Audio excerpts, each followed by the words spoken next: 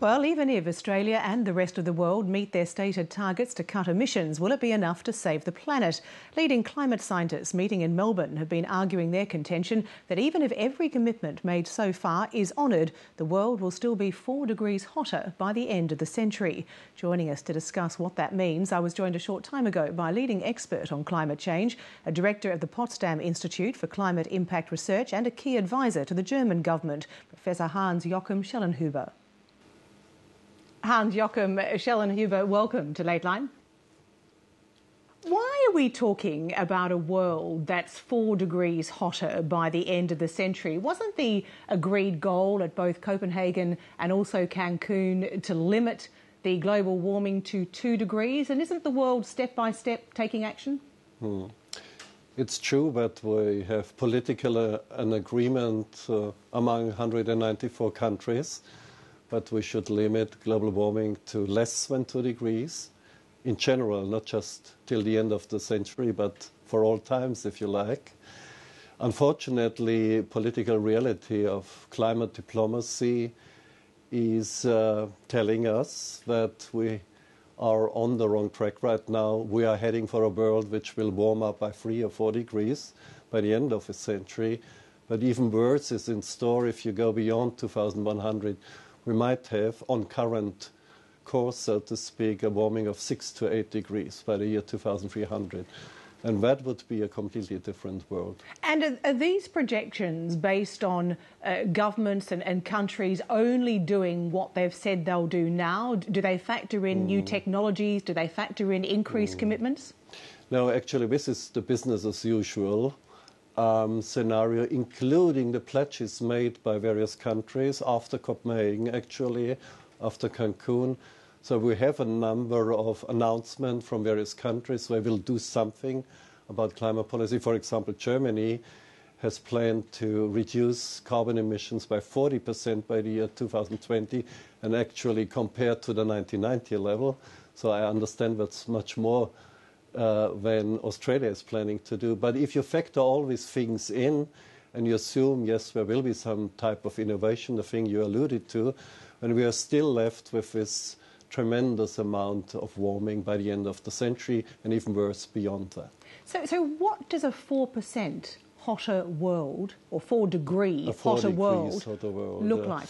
Yeah, I mean, people often say, well, I have fluctuations of temperatures between, say, Queensland and Melbourne or whatever at a much higher level, so why should we care about it? You have to compare it actually to body temperature. Our body temperature is about 37 degrees. If you increase it by 2 degrees, 39, you have fever. If you add 4 degrees, it's 41, you are dead, more or less. And you have to think about that as the body temperature of our planet, which has been brought about through many, many processes over many, many millions of years. So disturbing our planet at such an amount, with such an amount, would, as I said before, create a different world. It would mean agriculture would have to find completely new ways. And by the way, Australia, surrounded by oceans, 4 degrees sustained for a while would mean at least 7 or 10 meter sea level rise. Probably it would melt down all the ice on this planet. That accounts to 70 meters in the long term. And populations? I mean, what sort of a population could that sort of world support?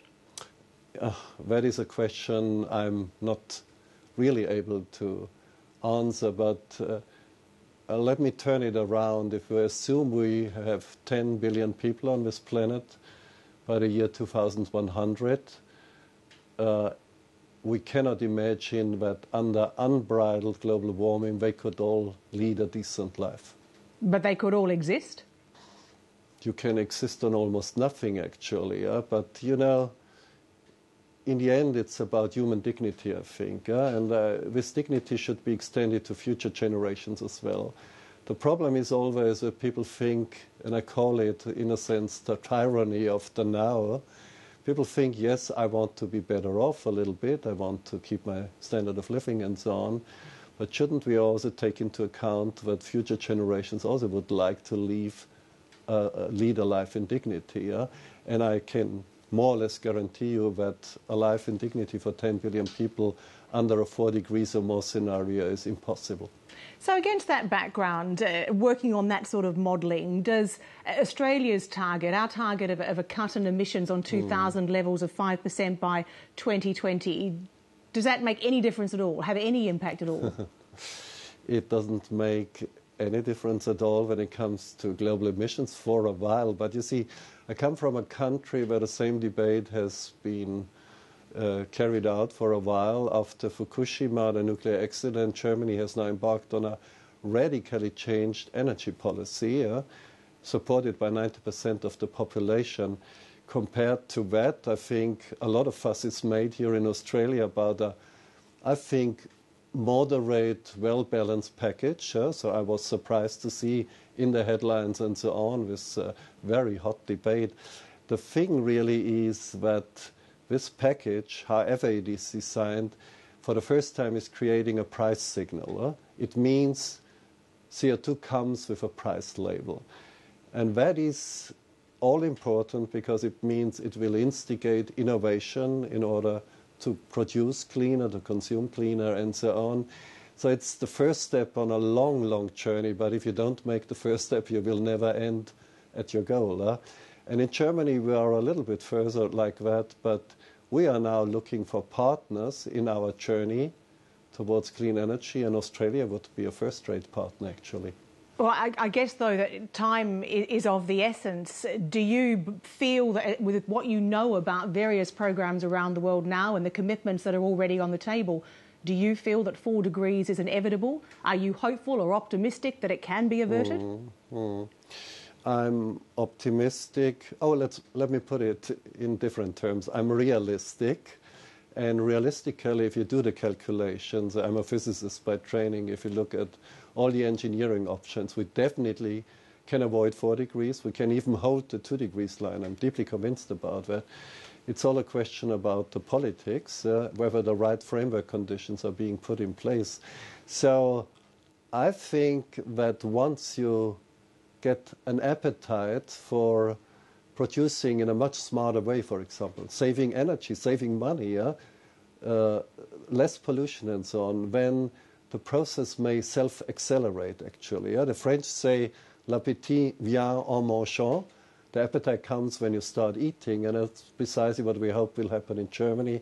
It will happen in Australia. Actually, the key word is innovation in the end.